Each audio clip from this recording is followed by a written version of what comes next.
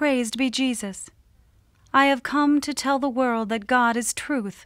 He exists. True happiness and the fullness of life are in Him. I have come here as the Queen of Peace, to tell the world that peace is necessary for the salvation of the world. In God, one finds true joy, from which true peace is derived. Thank you for having responded to my call. Francisco Paco Rodriguez was a 25-year-old boxer. Won the Gold Glove Championship 5 times, and he was about to fight for the biggest fight of his life, the Featherweight Championship of the World in Chicago. Paco had a 1-year-old daughter, his wife, and his family. And he told his family before he went to that fight, I want so much to be a hero for my family. And he went to that fight, and he fought 10 rounds as gallantly as anybody could fight.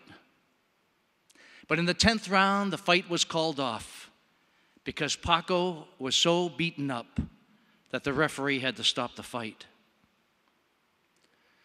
Paco Francisco Rodriguez went to his corner, told his trainer, I feel very tired.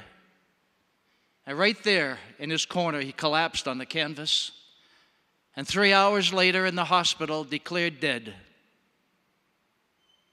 His wife was notified. His wife and young child, 1-year-old, came to the hospital. They couldn't believe what had just taken place. Paco told them before he left to that hospital, before he went to the fight, I just want to be a hero for my family.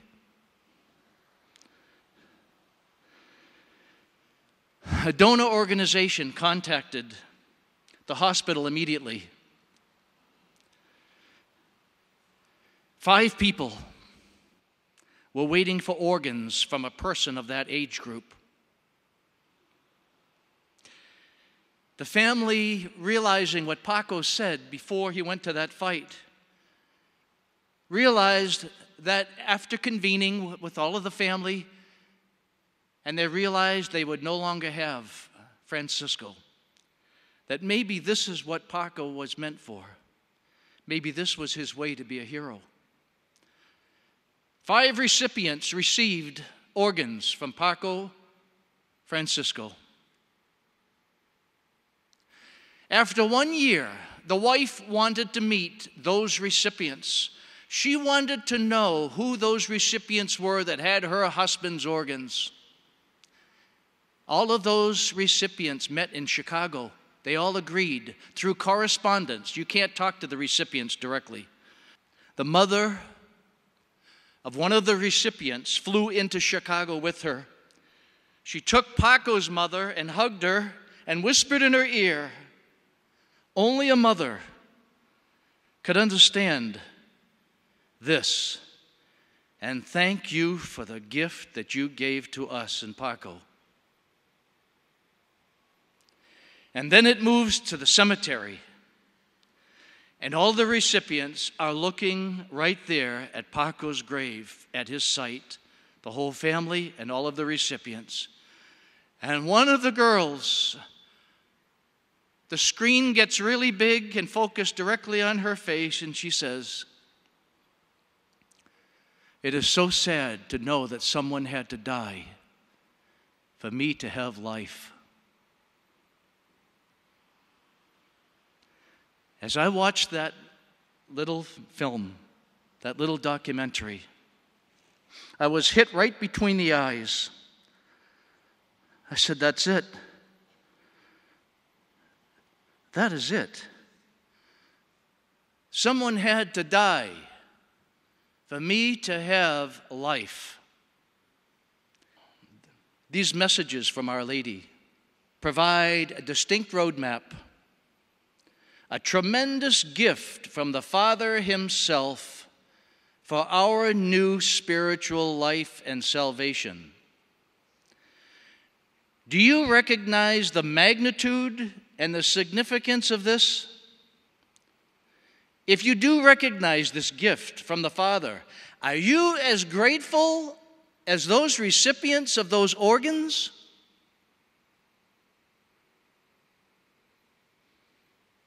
If we say we are grateful,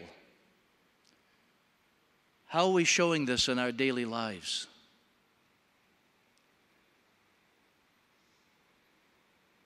If we say we have received new spiritual life, what commitment are we willing to make to develop and sustain that life?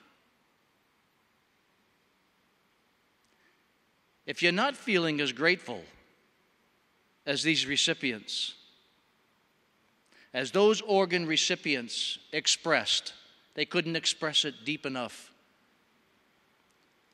For this gift that is given to us from the Father, then what or who is the cause of that? Here's a quote from St. Therese, my favorite saint. We only have short moments of this life to work for God's glory. The devil knows this, and that is why he tries to make us waste time in useless things. From one mother to another, nobody could understand it but yourself. I thank you for the gift you've given to us.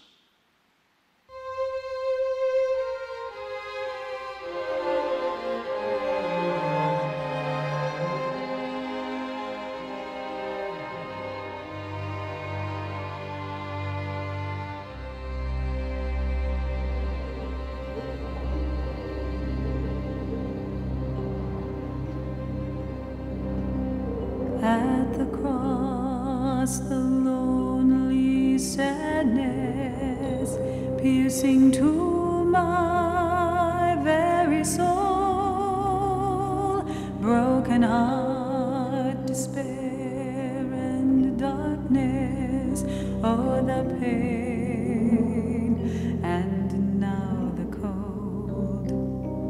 How could this all have happened? What had he ever done?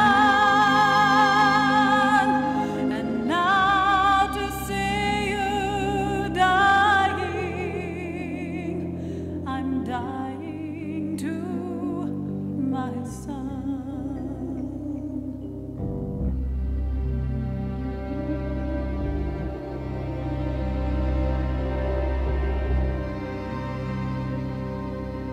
Where are all your loved ones? Oh, they've left us all alone. John and I stand side by side, and it seems so cold. Soon it will be over, but the hardest parts to come. With one last breath given to death, all it seems is done.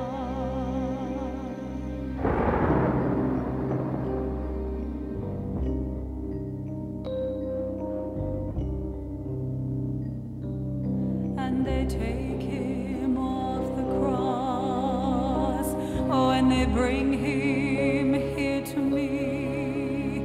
As I hold him in my arms, this voice is hurting me. He'll be all called by you, Mother, to a peace that lasts forever. If they all but join together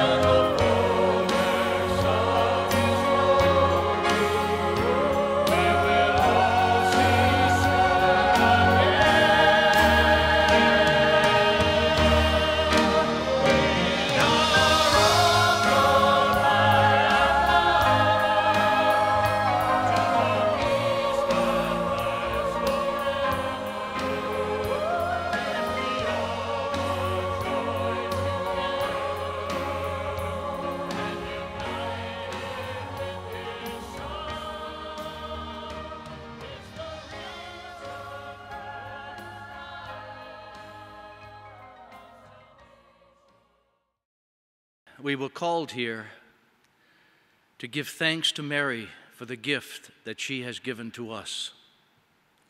When we take time to comprehend the incredible gift she gave to us for our redemption and salvation, not for just this time, but for eternity, many times it brings me to tears.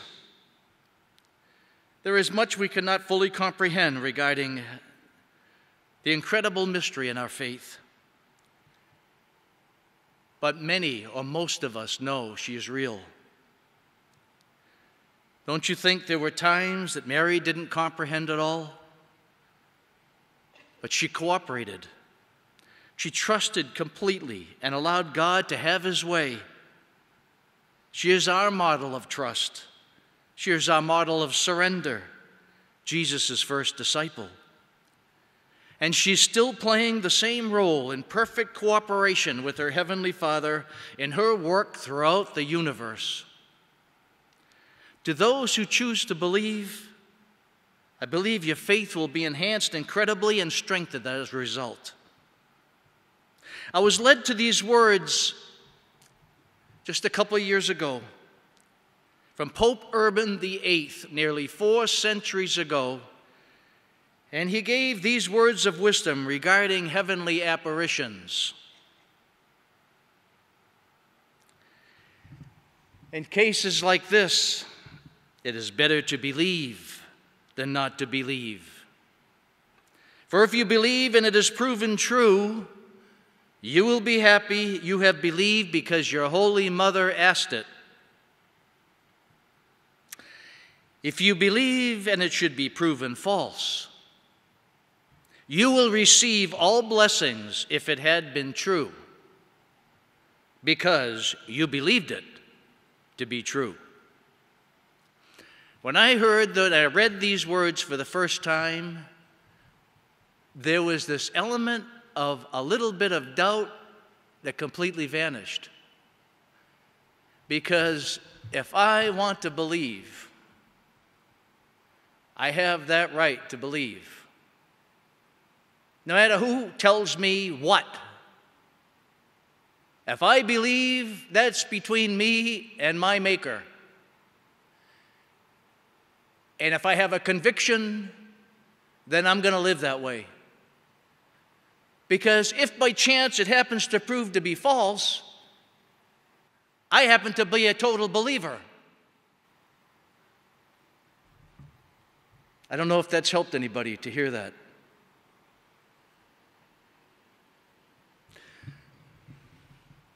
Dear children, I am inviting you to a complete surrender to God. Pray, little children, that Satan may not carry you about like the branches in the wind. Be strong in God. I desire that through you the whole world may get to know the God of joy.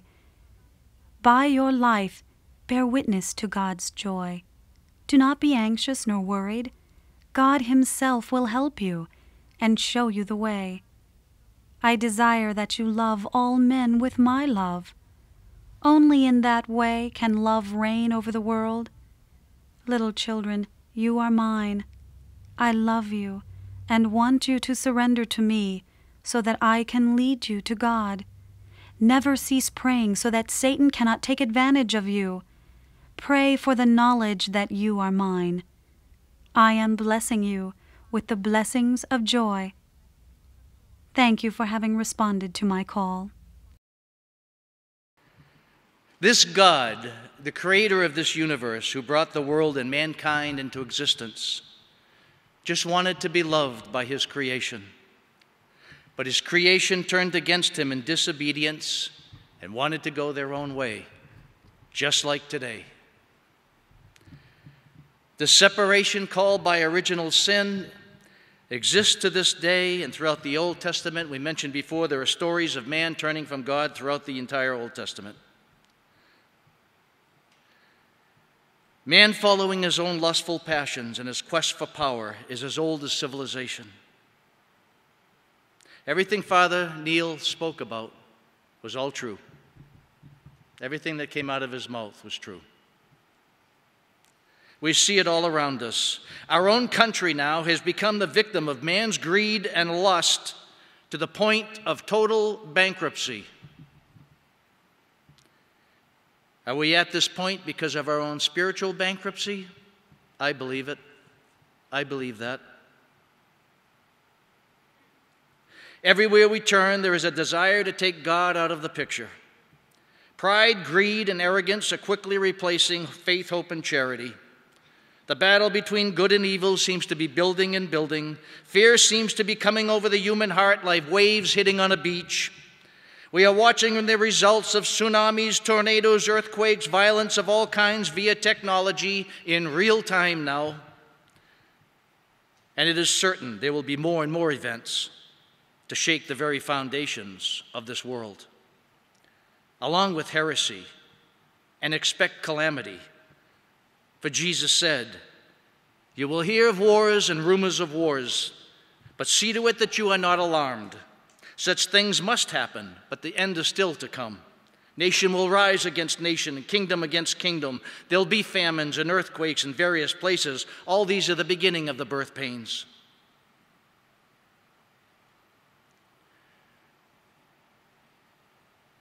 In the words of Blessed John Paul II, be not afraid. God does not want us to be afraid. Our Lady does not want us to be afraid. Our Lady said on Sunday, August 30th, 1981, "Be without fear, for I am close to you everywhere and at all times." We don't have to go very far to find comfort in this crazy world. We just have to pick up the Scriptures. Scriptures bring me comfort, they bring me confidence, they bring me courage, they bring me strength.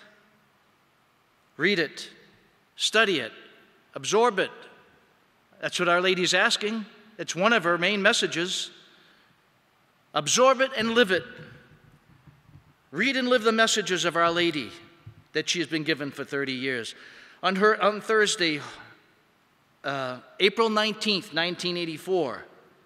This is one of the most special messages I recall in all of my readings. Praised be Jesus. I'm going to reveal a spiritual secret to you. If you want to be stronger than evil, make yourself a plan of personal prayer. Take a certain time in the morning. Read a text from the Holy Scripture. Anchor the divine word in your heart and strive to live it during the day, particularly during the moments of trials. In this way, you will be stronger than evil. My son's gift and mine at this moment is this: you will be comforted in your trials. They will be easier for you because we will be close to you. If you listen to us, we will show you how to overcome them. You must strive to pray. Prayer is the only road that leads to peace. If you pray and fast, you will obtain everything that you ask for. I invite you especially these days, open your hearts to the Holy Spirit. The Holy Spirit acts now through you. Open your hearts and offer your life to Jesus, so that He will act in your hearts and strengthen you in the faith. Thank you for having responded to my call. Dear children, today I invite you to take with seriousness and put into practice the messages I am giving you. You know, little children, that I am with you, and that I desire to lead you along the same path to heaven, which is beautiful for those who discover it in prayer. Therefore, little children, do not forget that these messages which I am giving you have to be put into your everyday life in order that you might be able to say, "There, I have taken the messages, and I am trying to live them." Dear children, I am protecting you before the Heavenly Father by my own prayers. Thank you for having responded to my call. I would like to send out a challenge to you to become a red-letter Catholic. You know what that is? My favorite Bible is a Bible that has all of Jesus' words in red. And I really enjoy focusing right in on Jesus' words. So I think Our Lady is encouraging all of us. Doesn't have to be a red letter Bible, but I contend that they're easier to find as words. Take time to listen to Our Lady's messages. Those who have gotten the CD, there's an interesting thing listening as opposed to reading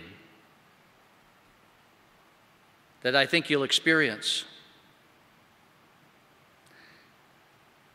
And we probably come to the realization that everything she's saying comes from the Father. And that's a huge realization. How many of us are familiar with the Bible verse of John 3:16? Would you raise your hand? Anybody?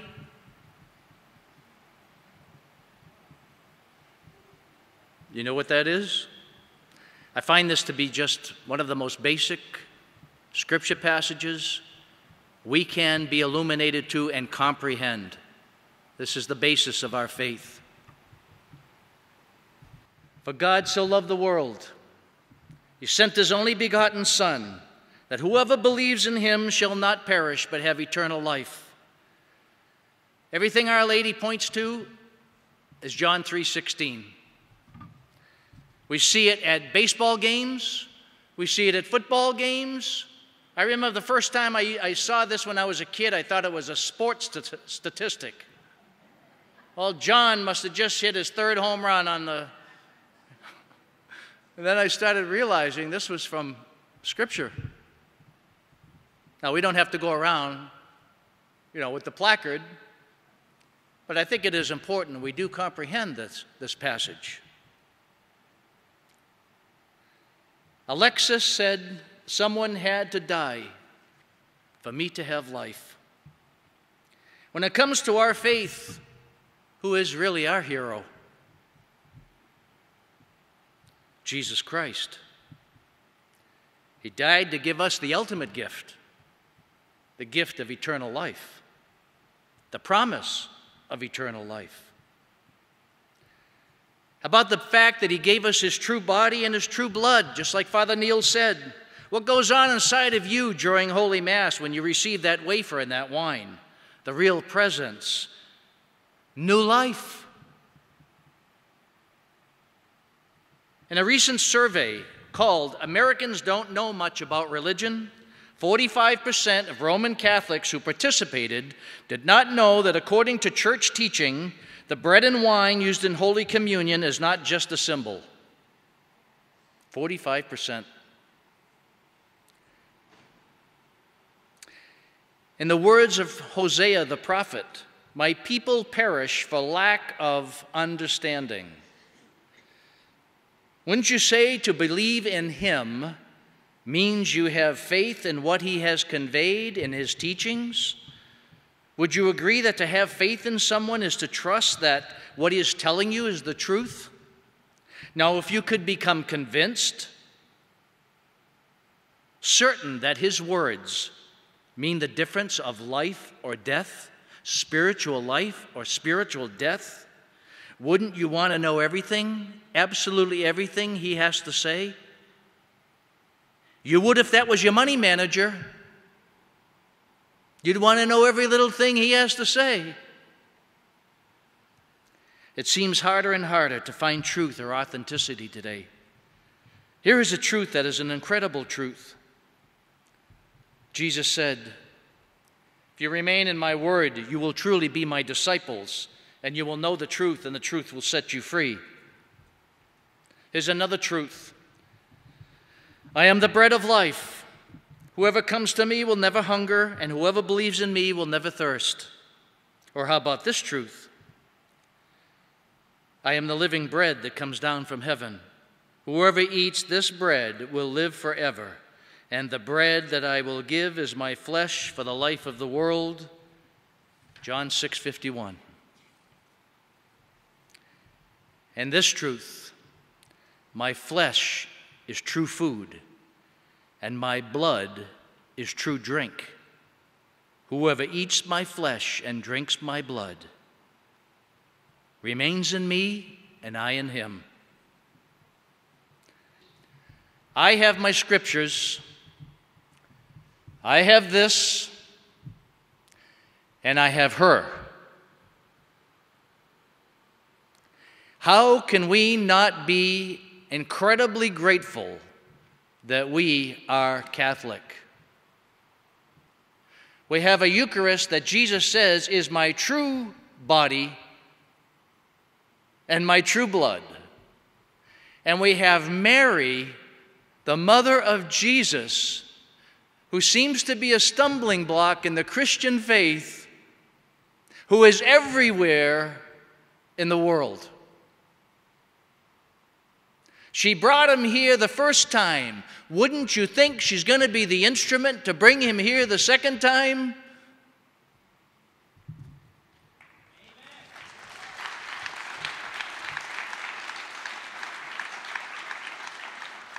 Many of the saints have already said that.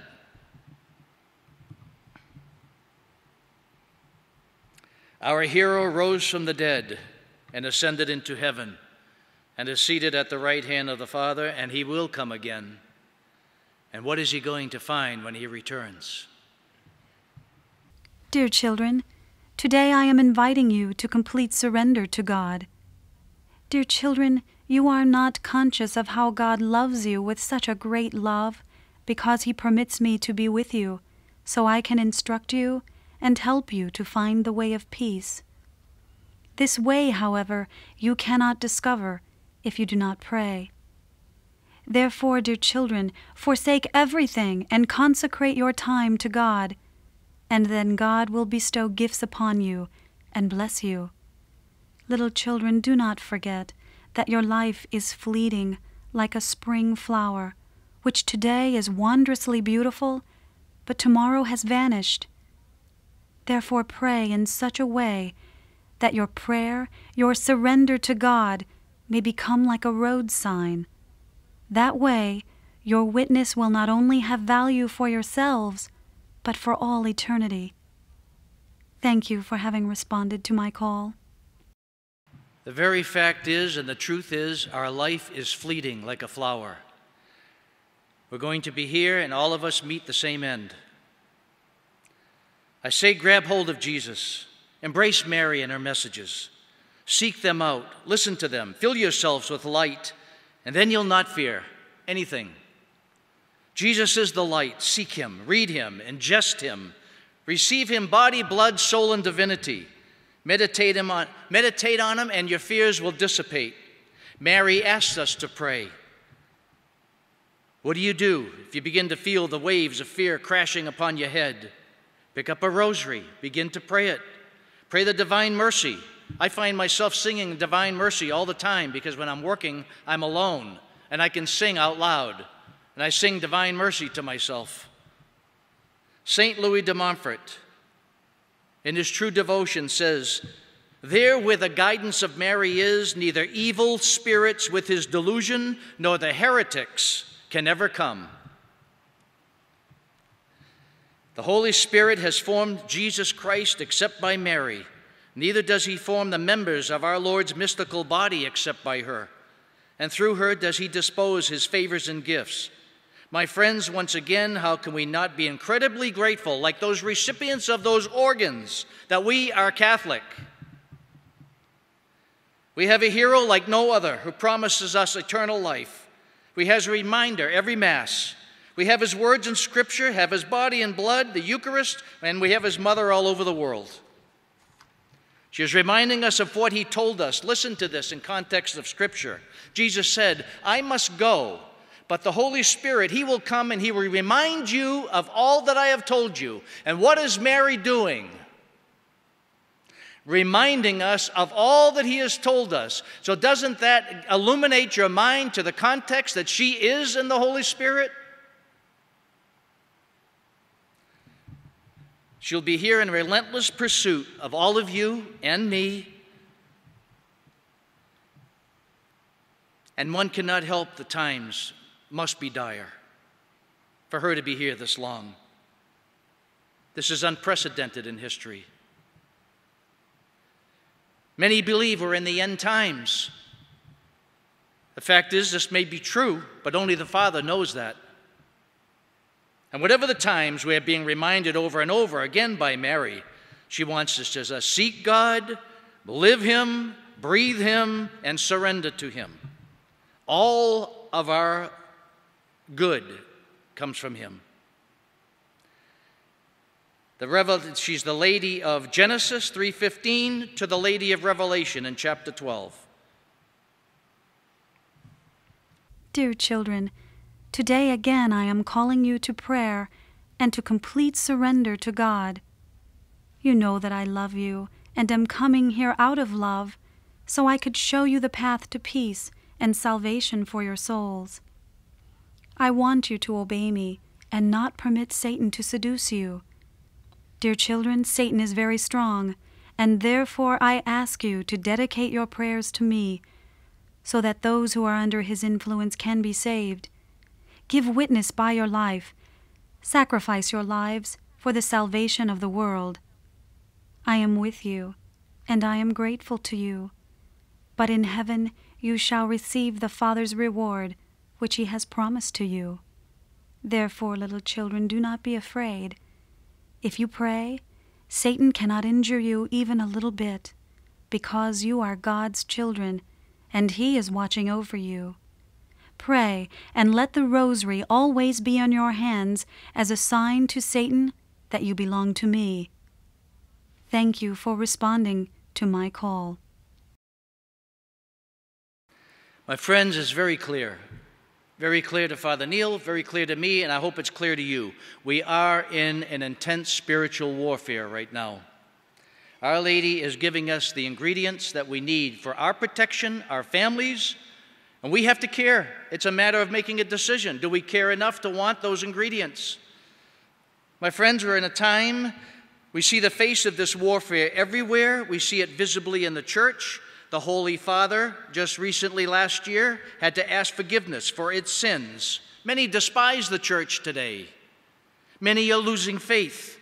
In my hometown alone, as every year I go back to my hometown in Massachusetts, 4 of the biggest churches were closed. Those churches used to be full when I was a boy. It is obvious. The church needs a new Pentecost. The world needs a new Pentecost. And Pope Benedict XVI last year on the Feast of Fatima said, there will be no Pentecost without Mary. It's important to comprehend the meaning of this word surrender. And following closely the messages in Holy Scripture, one can begin to clearly see the spiritual battle and comprehend why God would send Mary here so long. Many are not aware, however. Many in our faith are not aware. Many do not want to acknowledge this. So what forces create that kind of thinking? And we have no way of defeating that force on our own. We're not strong enough to defeat that force. I recognize that. That's why I need her so much. That's why I need the rosary. I need all of the messages that she is telling me I need. I have to ask Jesus every day, please help me. You know, there's so much crap that comes upon our shoulders every day, on our lives, on our heads. You can't beat that alone. Surrender it. Just say, Jesus, I surrender it to you. Whatever the misery, whatever the struggle, whatever it is, I surrender my family, I surrender my kids, I surrender my life. I surrender all of this that we're doing here.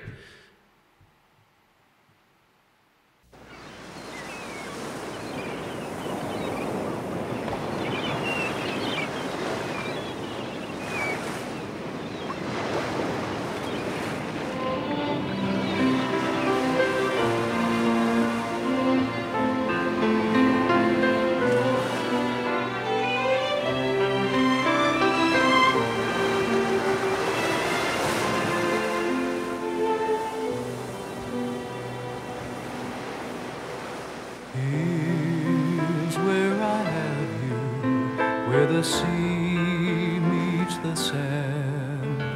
To give my words to them, I place in your hands.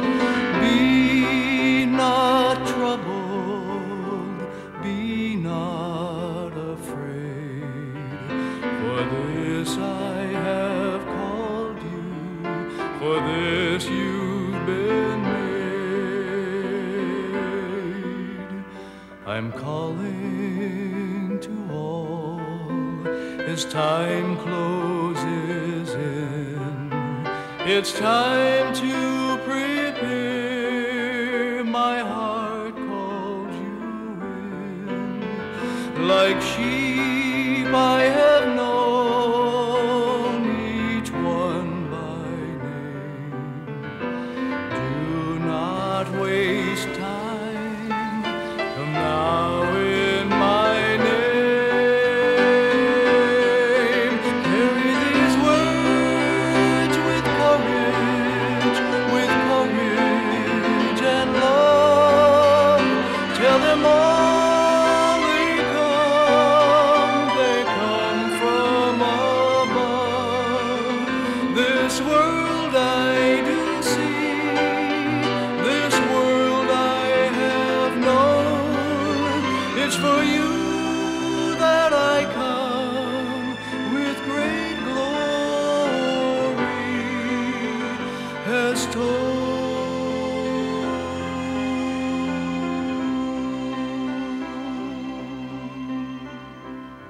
It is your heart that needs purified. This world I have known, for this I have died. To be truly free, you must do the same. It's time that you trust now in my name. It's to the cross that all now must come. Come while you can to Jesus, my Son. Do not waste time. Come be purified. Life will be restored. For you he has died. Carry these words with courage and love. Tell them all they come from above.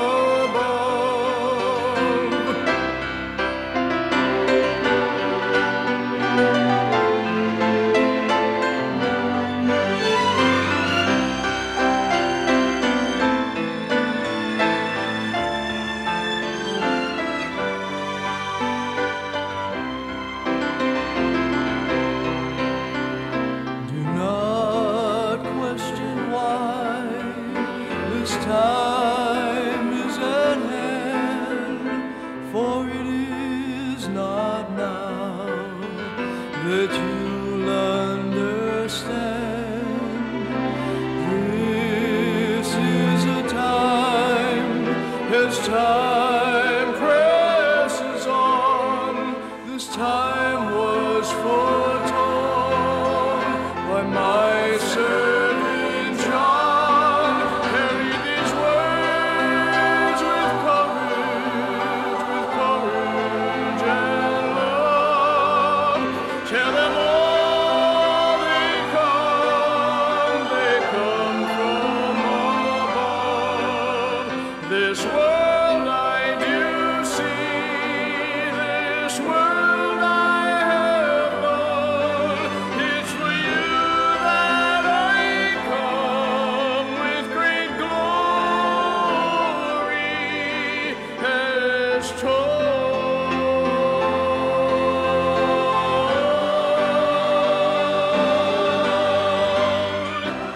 I call on the true disciples of the living God who reigns in heaven. I call on my children, the true faithful, those who have given themselves to me so that I may lead them to my divine Son, those who I carry in my arms, those who have lived according to my Spirit. Finally, I call upon the apostles of the last days, the faithful disciples of Jesus Christ who have lived in scorn for the world and for themselves. It is time they came out and filled the world with light. Go and reveal yourselves as my cherished children. I am at your side and within you, provided that your faith is the light which shines upon you in these unhappy days. May your zeal make you hunger for the glory and the honor of Jesus Christ. Fight, children of light, you, the few who can see. For now is the time, and so, my children, you will pass this on to all my people.